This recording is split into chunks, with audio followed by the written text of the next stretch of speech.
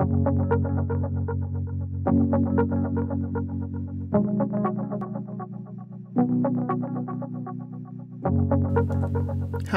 I'm Ryan from Portainer. In this video, I'm going to show you how Portainer can help you deploy and use ArgoCD. What I've got here is a Portainer instance managing a local Kubernetes cluster as well as one remote Kubernetes cluster. I'm going to use Portainer to deploy ArgoCD to the local cluster, and then I'm going to use ArgoCD to deploy a demo application to both the local and remote Kubernetes clusters. Let's get started. I'm going to start out by selecting the local Kubernetes cluster to manage, and the first thing I'm going to do is create a namespace for ArgoCD to live in. So click on namespaces and then click on add namespace with form, and then give it a name here. I'm going to give it ArgoCD. Then I'm going to turn off resource assignment just because it's outside of the scope of this tutorial. I'm going to click on create namespace. And now you'll see the ArgoCD namespace is in our list, so we are ready to install ArgoCD. Go ahead and click on Helm, and if you've never been in here before, you probably won't have any of the applications to choose from in this charts area. If that's the case, don't worry, just add the Bitnami repository that you see in the placeholder here. Click on Add Repository. The page will refresh and you'll have your list. So find and click on the ArgoCD Helm chart. And for the configuration, we want ArgoCD to run in the ArgoCD namespace that we created previously. I'm going to name the application ArgoCD, and then I'm going to click on Show Custom Values. In this file, let's scroll all the way down.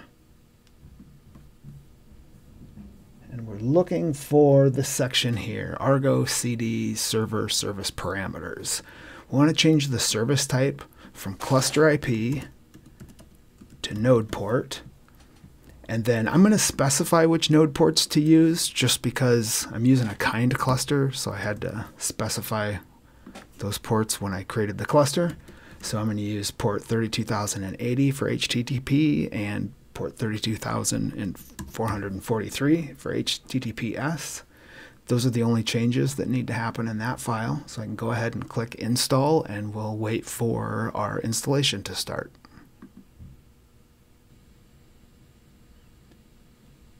You'll see the Helm chart successfully installed, and you'll see the different components of ArgoCD right here. We need to wait until these all green up, and then we'll be able to proceed. Now that the installation's finished, I'm going to try to hit ArgoCD by browsing to the name or IP address of my cluster on port 32443, which is one of the node ports that we specified during the install process. And there we have it, a nice, shiny, new ArgoCD deployment with only one huge problem. I do not know what the admin username and password is. It was generated during the install, and Portainer can help us find it.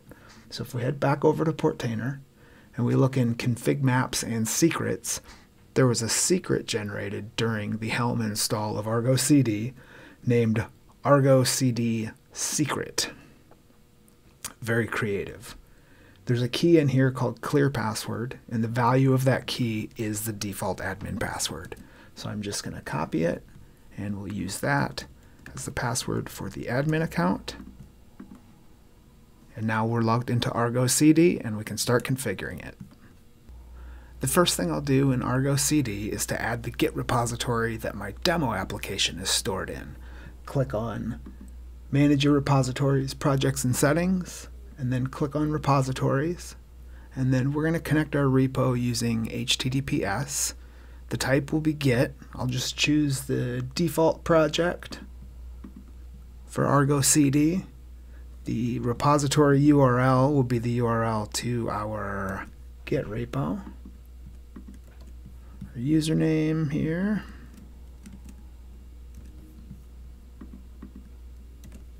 And finally our password. And if you have personal access tokens set up, that is what's required here and not your account password.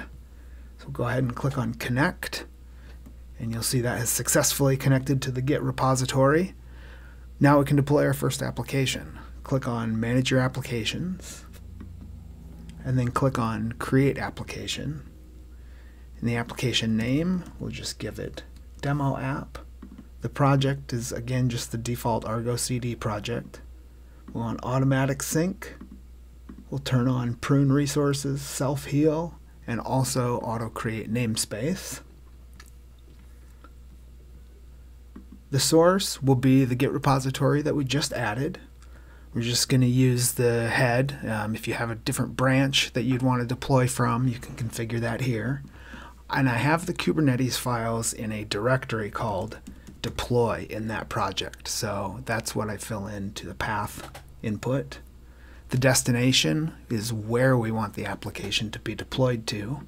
So we want this to be deployed to our local Kubernetes cluster in a namespace called Demo App.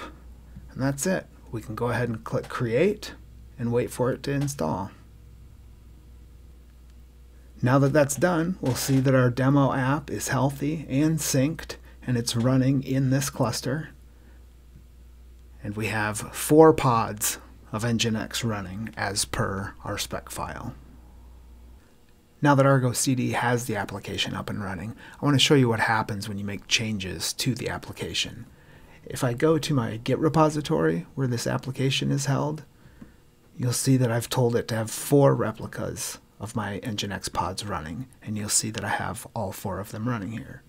If I make a change to this, let's just go ahead and scale up to 8 replicas. I'm going to commit this.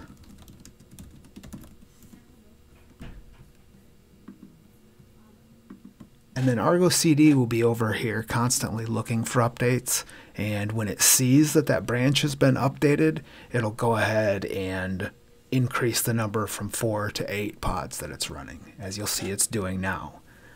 Now later, maybe we don't need all 8, and we can scale all the way back to, say, 4 again, or maybe even fewer than that. Let's just come back into our replicas. We'll just scale back all the way to 2. We'll commit to this branch. And then we will wait for ArgoCD to pick that change up and scale us all the way back to 2. As you'll see, it picked up and it's selected 6 pods to get rid of, which will take us back down to 2. And that is the constant delivery piece of ArgoCD. But that's not all. If you remember, our Portainer instance was managing 2 different Kubernetes clusters. So why not have Argo deploy that demo app to the second cluster? There are a few steps involved in this. First, we need to let ArgoCD know about the second cluster by adding a Kubernetes secret for it. We'll use Portainer to do that. And then we'll use ArgoCD to deploy another instance of our app, but this time to the newly added cluster. So what I have here is a template manifest file for that secret. We need to add this server URL and the bearer token to it. Both of those things can be obtained from within Portainer if we just select that cluster to manage and then click on the kubeconfig button to open the kubeconfig file for that cluster. We have the server URL right here. So we'll add that. And then we have our bearer token in the kubeconfig file as well. So we'll grab that. We'll paste it in.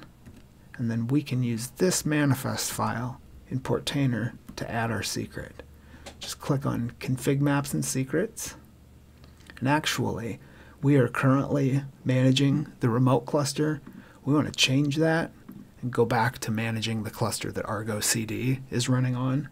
So that way, when we click on Config Maps and Secrets and then Create from Manifest, we have the option of using the ArgoCD namespace that we've created, and that is exactly where we want this secret to be placed.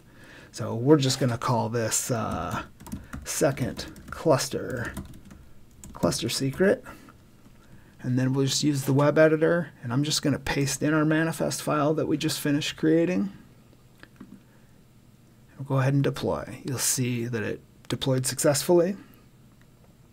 And now if we come back over to ArgoCD and we click on Manage Your Repositories, we can click on the clusters here, and you'll see that we now have this second cluster. And now we can deploy apps to it. So let's go ahead and do that. Let's go back into Manage Your Applications. Let's click on New App. We're just going to call this another demo. We're going to stick with the default Argo project. And like the last deployment, we're going to have automatic sync policy. We're going to enable prune resources, self-heal, as well as auto-create namespace. The source is going to be the same repository that we used last time.